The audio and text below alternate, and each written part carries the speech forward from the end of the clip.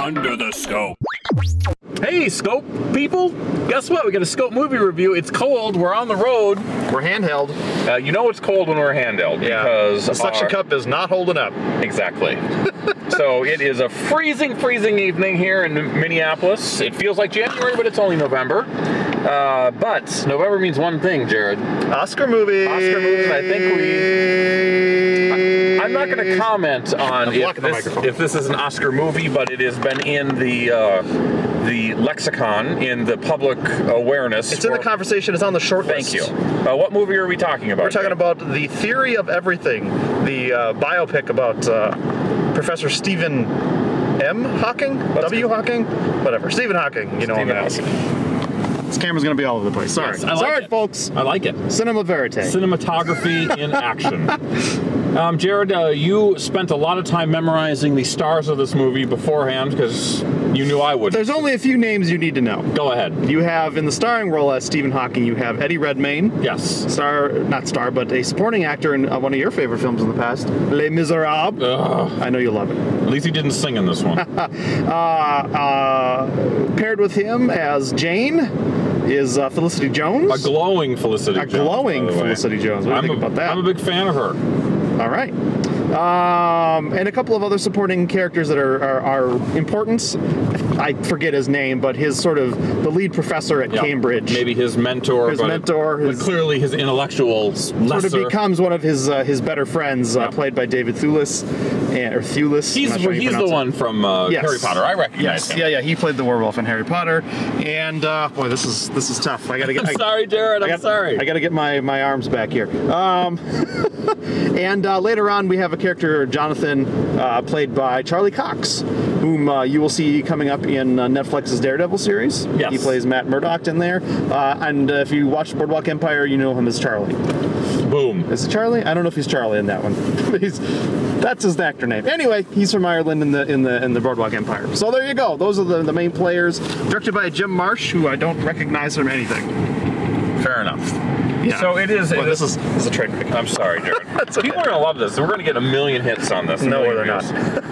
So the story starts in 1963. You have a young Hawkings at Cambridge University. He's a PhD student at Cambridge, and he is working on his thesis. From the beginning, he's trying to find the elegant theory of everything that sort of explains how everything in the universe works. He knows what he knows, Jared. He's a very, very smart guy, but he's also, charismatic to a certain point. Yeah, in a nerdy way. Yeah. Like us. He happens to catch the eye of Jane at some sort of school function. Mm-hmm. She's there with a friend, and they just sort of hit it off right away. She must, I don't know, they have conversations. She's a Christian.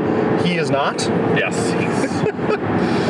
And that's sort of a point they sort of debate over a bit over their lifetime. But eventually they fall in love and they get married, and that is basically our story. It sort of chronicles the rise and fall of their marriage. Yeah. And I'm not spoiling it. You can look up his history and understand that they're not currently married, but and it also then chronicles the rise of his career. Exactly. It's sort of in parallel. Yes. So, talk about this film, Jared. What did you think?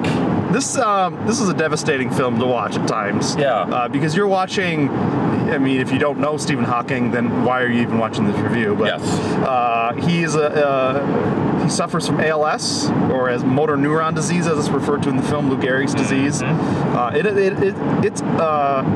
It hits him really early in his life. I mean, he's still at Cambridge, mid-60s, and he goes down, and it starts to take its toll on him. And he's only given 2 years to live, but obviously he has surpassed that prognosis by quite a lot. He's 72 now. Yeah. And he was probably, early 20s then. So crunch some numbers.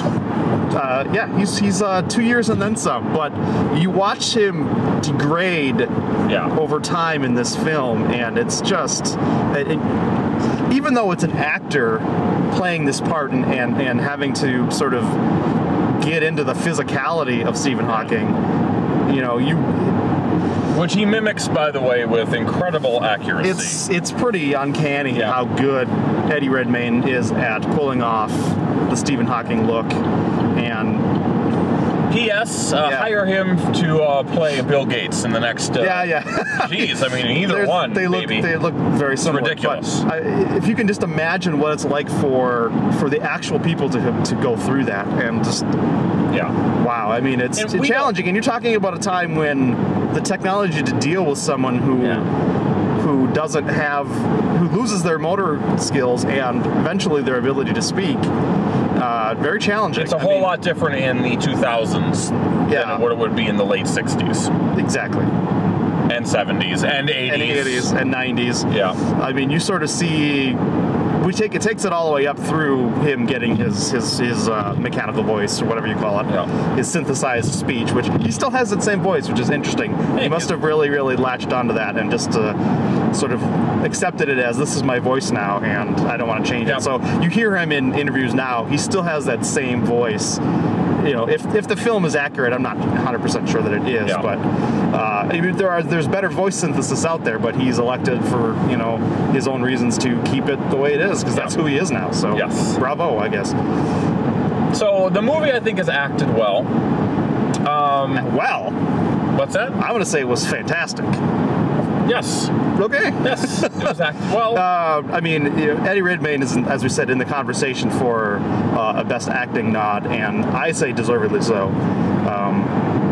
He's pretty impressive. It's interesting, though, that the movie also, as Stephen loses his voice, sort of, and, his mobility, and then his... I mean, prior to that, it sort of pivots towards his wife, where it's not just about him.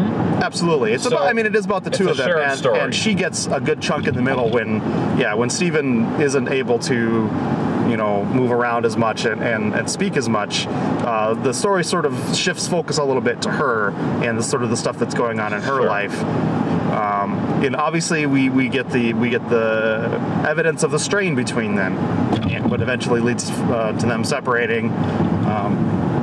I don't know. I think it's done with a really deft hand, and there's a lot of, they're English, so they're not the sort of people who are going to have big outbursts of emotion like we Americans. So there's a lot of subtlety, a lot of sort of knowing glances. There's a scene where they're at Stephen's family's house, and there's a lot of looks, a lot of people sort of are wondering if there's something going on between Jane and the sort of helper Jonathan character. And it's all very English, but that's probably about as big of outburst of real emotion that you see in the film. So everything's very subtle, and I think I really like that. It's a quiet film. There's no question about it. It's quiet. You're not getting big swings of anything. It just goes along. It's English. And it's English. So there you go. I really enjoyed the cinematography in this film. Sure. Early on, you get there's a lot of like insert shots of hands and feet, sort of foreshadowing what we all know is coming. But I think it was a nice little touch. They also do a lot of shots where you're looking at people through glass or through windows, and then oftentimes the windows are distorted or glazed over. So I don't really know what that means, but it's there, and that's something I noticed. So no, absolutely, yeah. There's a lot of times you'll get a windows in the background, and the panes will be mismatched. And there's the scene where he's getting his diagnosis or prognosis from the doctor, and there's sort of a haze over the whole thing, and I agree. I'm not 100% sure what the meaning of it is, but I know that there is probably there's an intention there. Yes. And so if you think about it, I'm sure we'll come across a reason for it. So yes, this movie will be in the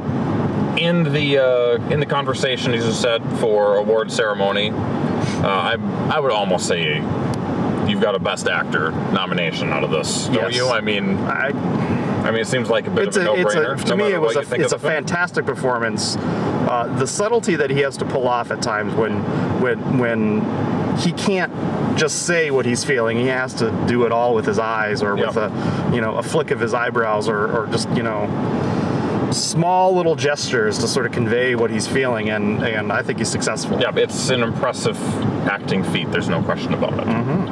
You know what else? And Felicity Jones is great too. Yeah.